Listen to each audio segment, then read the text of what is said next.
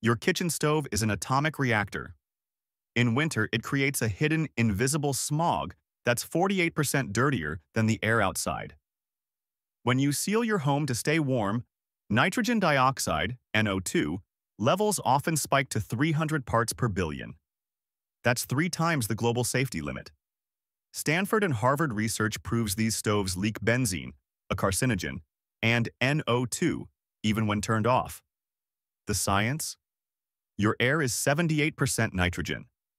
The 3,000-degree Fahrenheit flame snaps nitrogen's ultra-strong triple bond, forcing it to grab oxygen.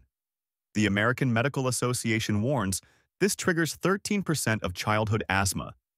It's like breathing secondhand smoke while you cook.